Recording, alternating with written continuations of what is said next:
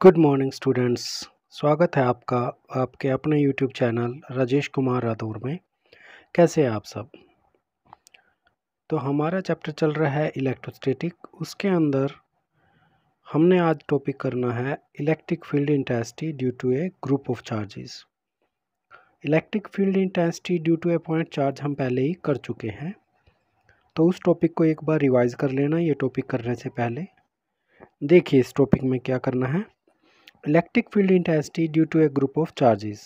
The electric field intensity at any point due to a group of point charges is equal to the vector sum of the electric field intensities due to individual charges at the same point.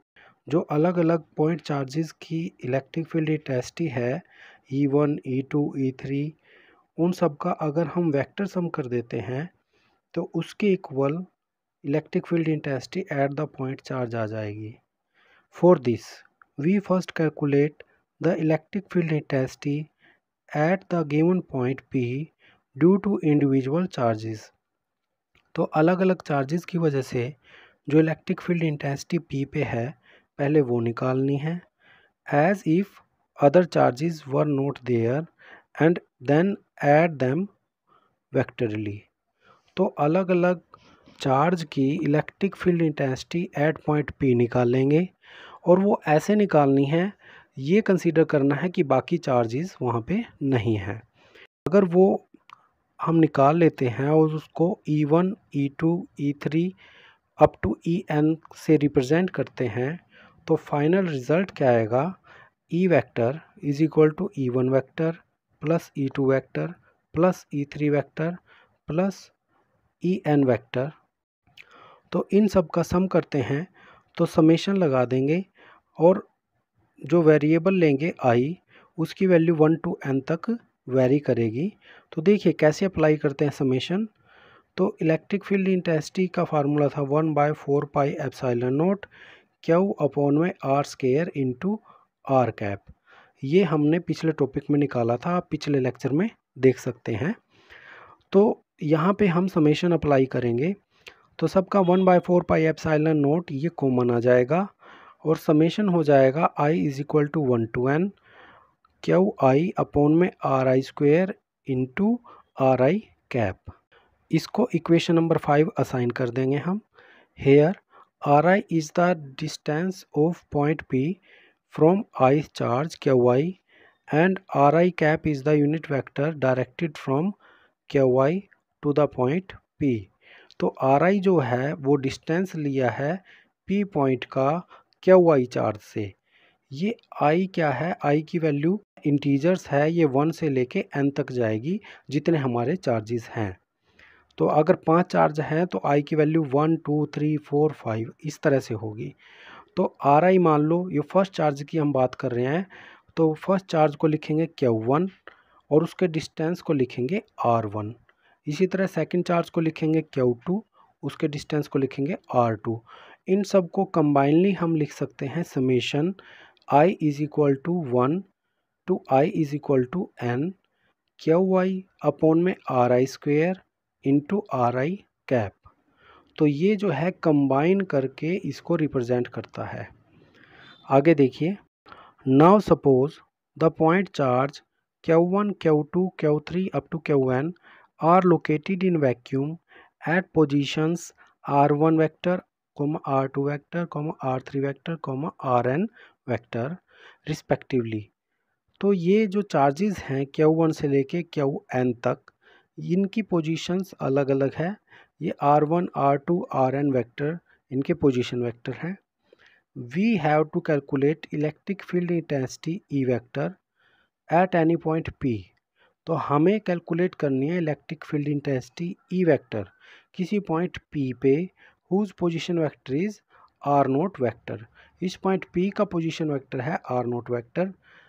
अच्छा, position vector के बारे में भी हम पहले बात कर चुके हैं, पिछले लेक्चर में आप जाके देख सकते हो इसके बारे में। पिछला या उससे पहले जो लेक्चर्स हैं वहाँ पे हम पोजीशन वेक्टर की बात कर चुके हैं।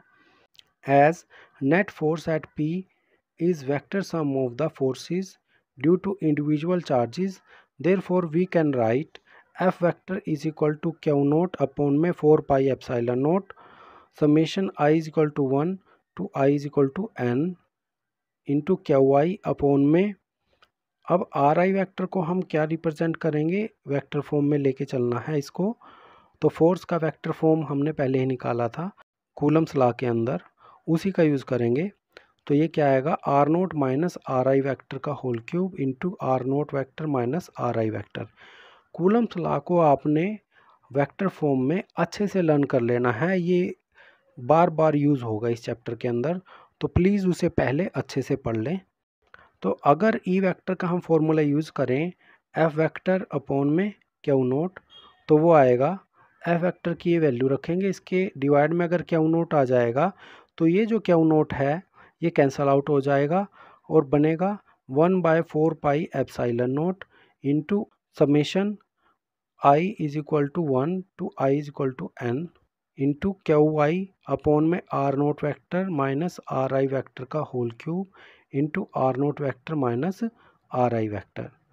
Note that E vector is a vector quantity, तो ये वेक्टर क्वांटिटी है that varies from one point two another point in space, ये स्पेस के अंदर वेरी करती है एक पॉइंट से दूसरे पॉइंट पे, क्योंकि ये अलग अलग होती है। कि वेक्टर है, वेक्टर का मतलब डायरेक्शन पे डिपेंड करेगी ये, तो एक पॉइंट से दूसरे पॉइंट पे अगर जाते हैं तो ये वेरी करती है। It's value depends on the position of the source charge, तो इसकी वैल्यू डिपेंड करेगी कि पॉइंट P जो है वो सोर्स चार्ज से कितनी दूर है या कितनी पास है।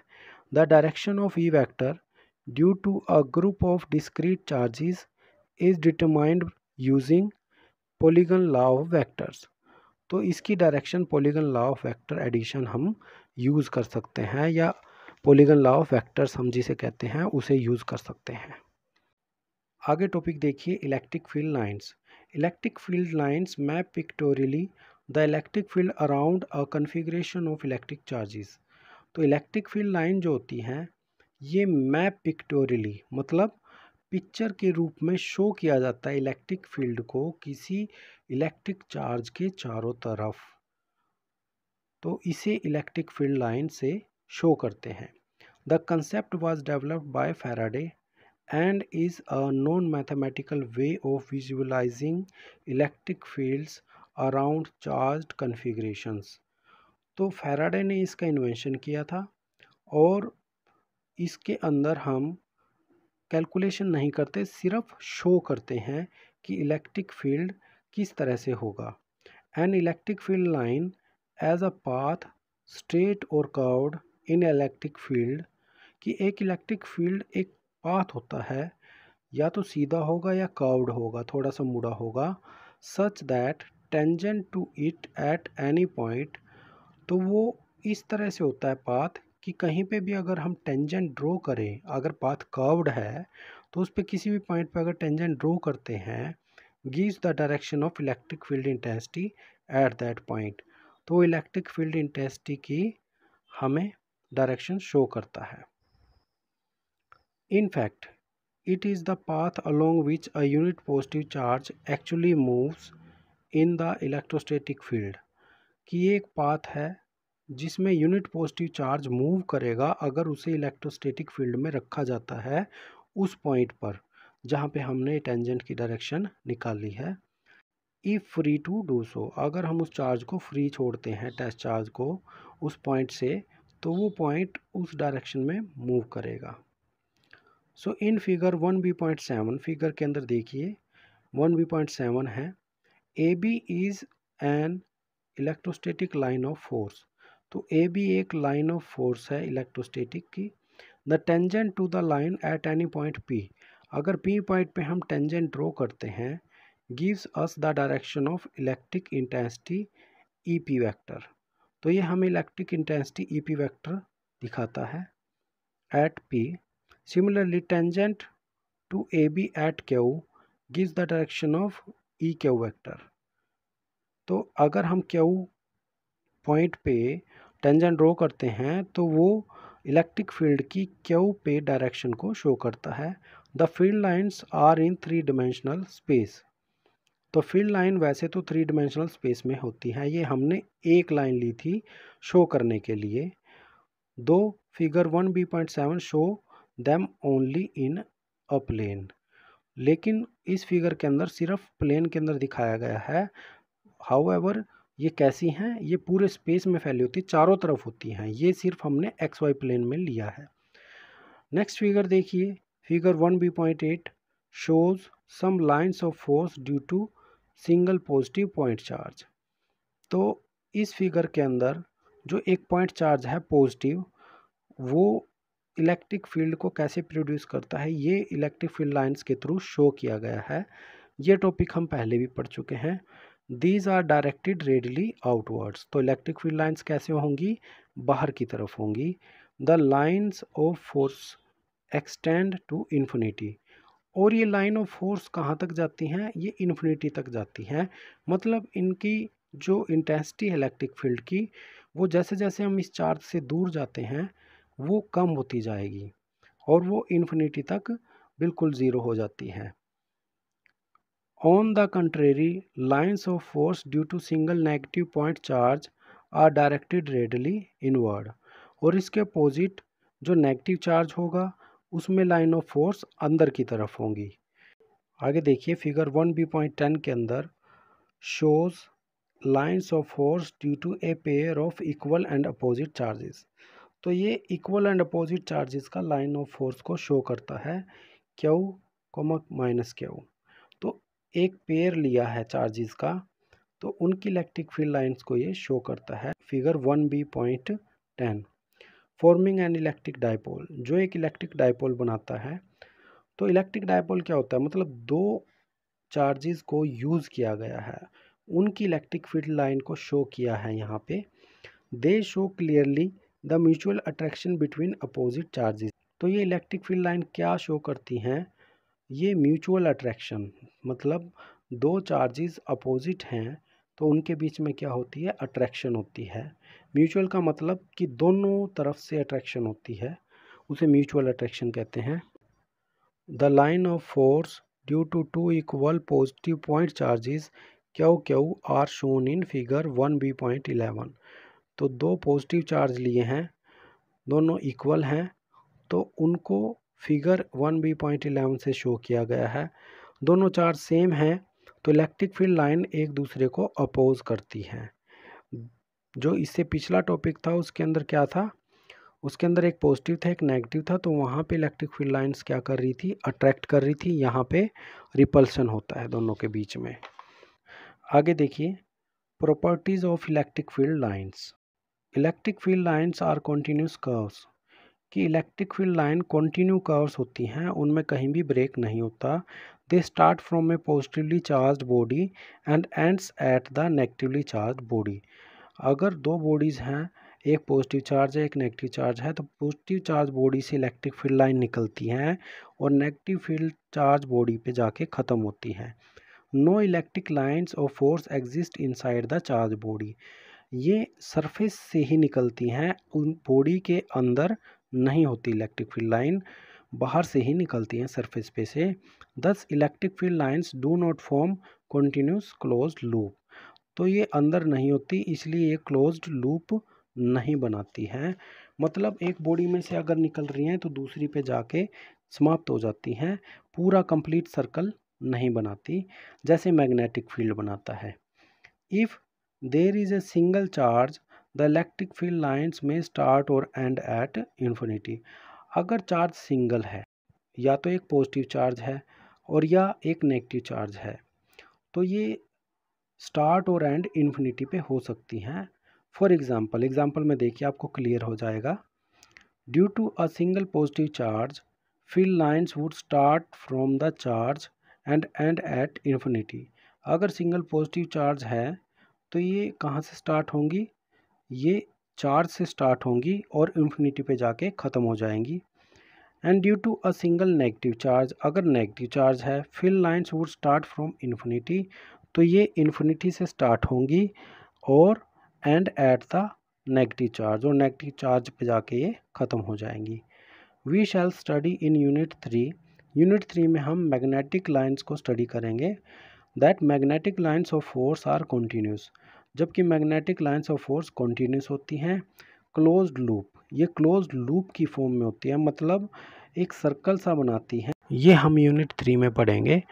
आगे देखिए, सेकंड पॉइंट है tangent to the electric field line at any point gives the direction of electric field intensity at that point. तो इलेक्ट्रिक फील्ड लाइन के ऊपर कहीं भी हम टेंजेंट ड्रॉ करते हैं तो इलेक्ट्रिक फील्ड की डायरेक्शन को शो करता है उस पॉइंट पे। थर्ड पॉइंट है no to electric field lines of force can intersect each other. ये काफ़ी इम्पोर्टेंट पॉइंट है और इसके ऊपर अलग से क्वेश्चन भी बन जाता है कि why no to electric field lines of force can intersect each other, कि दो इलेक्ट्रिक फील्ड लाइन इंटरसेक्ट क्यों नहीं करती। This is because at the point of intersection P, तो सामने फिगर में देखिए दो इलेक्ट्रिक फील्ड लाइन इंटरसेक्ट नहीं करती, अगर करेंगी तो P पॉइंट पे अगर हम डायरेक्शन निकाल देंगे टेंजेंट ड्रॉ करके तो एक डायरेक्शन तो आ जाएगी PA और दूसरी आ जाएगी PB, जबकि ऐसा पॉसिबल नहीं है कि किसी पॉइंट पे दो डायरेक्शन इलेक्ट्रिक फील्ड की हों। This would mean that to direction of electric field intensity at the same point which is not possible, hence no to electric field lines of force can cross each other. तो कोई भी दो electric lines of force cross नहीं कर सकती। Fourth point है the electric field lines are always normal to the surface of a conductor. ये conductor की सरफेस के नॉर्मल होती है, मतलब परपेंडिकुलरली निकलती हैं ये सरफेस में से, सरफेस के साथ 90 डिग्री का एंगल बनाती है जो लाइन होती है इलेक्ट्रिक फील्ड की। बोथ वाइल स्टार्टिंग और एंडिंग ऑन द कंडक्टर, अगर कंडक्टर में से निकल रही है इलेक्ट्रिक फील्ड लाइन तब भी वो सरफेस के साथ 90 डिग्री बनाएगी, और अगर एंटर हो रही है तब भी वो 90 डिग्री एंगल बनाएगी सरफेस के साथ। Therefore there is no component of electric field intensity parallel to the surface of conductor. तो इलेक्ट्रिक फील्ड इंटेंसिटी सरफेस के पैरेलल नहीं होती, 90 डिग्री एंगल बनाती है। फिफ्थ पॉइंट देखिए the electric field lines contract longitudinally on account of attraction between unlike charges. अगर दो unlike charge हैं, मतलब एक पॉजिटिव है एक नेगेटिव है, तो उनकी इलेक्ट्रिक फील्ड लाइंस एक दूसरे को अट्रैक्ट करेंगी, ये हमने फिगर में देखा था। और सिक्स्थ पॉइंट है the electric field lines exert a lateral pressure on account of repulsion between like charges. तो इलेक्ट्रिक फील्ड लाइंस जो है प्रेशर डालती है एक दूसरे पे रिपल्शन की वजह से, अगर एक जैसे चार्जेस की इलेक्ट्रिक फील्ड लाइन हो, ये भी हमने अभी अभी इस फिगर में देखा था। आगे देखिए the magnitude of field is represented by density of field line, कि इलेक्ट्रिक फील्ड का जो मैग्नीट्यूड होता है वो डेंसिटी ऑफ फील्ड लाइन से रिप्रेजेंट किया जा सकता है। नियर द चार्ज, चार्ज के जो नज़दीक पॉइंट होते हैं वहाँ पे इलेक्ट्रिक फील्ड जो लाइंस होती हैं वो क्लोज़र होती हैं, लाइंस आर क्लोज़र, मतलब एक दूसरे के काफ़ी पास होती हैं सरफेस पे, या नियर द चार्ज कह सकते हैं।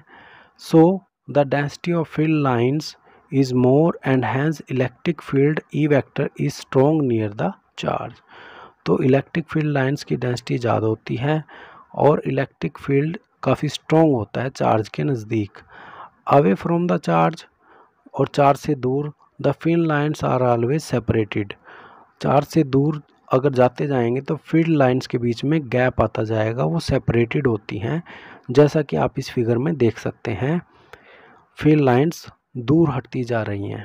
The density of field lines is smaller and hence electric field E vector is weaker away from the charge. तो चार्ज से जितनी दूर जाएंगे वहाँ पे इलेक्ट्रिक फील्ड इंटेंसिटी उतनी कम होगी, क्योंकि इलेक्ट्रिक फील्ड लाइंस वहाँ पे दूर दूर होती हैं। सो वी में देयरफॉर डिफाइन, तो हम डिफाइन कर सकते हैं electric field intensity at A point is equal to number of field lines crossing normally a unit area around that point, कि एक पॉइंट के चारों तरफ का यूनिट एरिया अगर हम काउंट करें उसमें से जितने इलेक्ट्रिक फील्ड लाइंस पास करती हैं वो वहाँ पे इलेक्ट्रिक फील्ड इंटेंसिटी को रिप्रेजेंट करती हैं। तो ये आपका आज का लास्ट टॉपिक है। इन सभी टॉपिक्स को आपने अच्छे से पढ़ना है, बार बार रीडिंग लेनी है इनकी, और इनके नोट्स प्रिपेयर करने हैं। तो मिलेंगे नेक्स्ट लेक्चर में। Till then good bye and take care.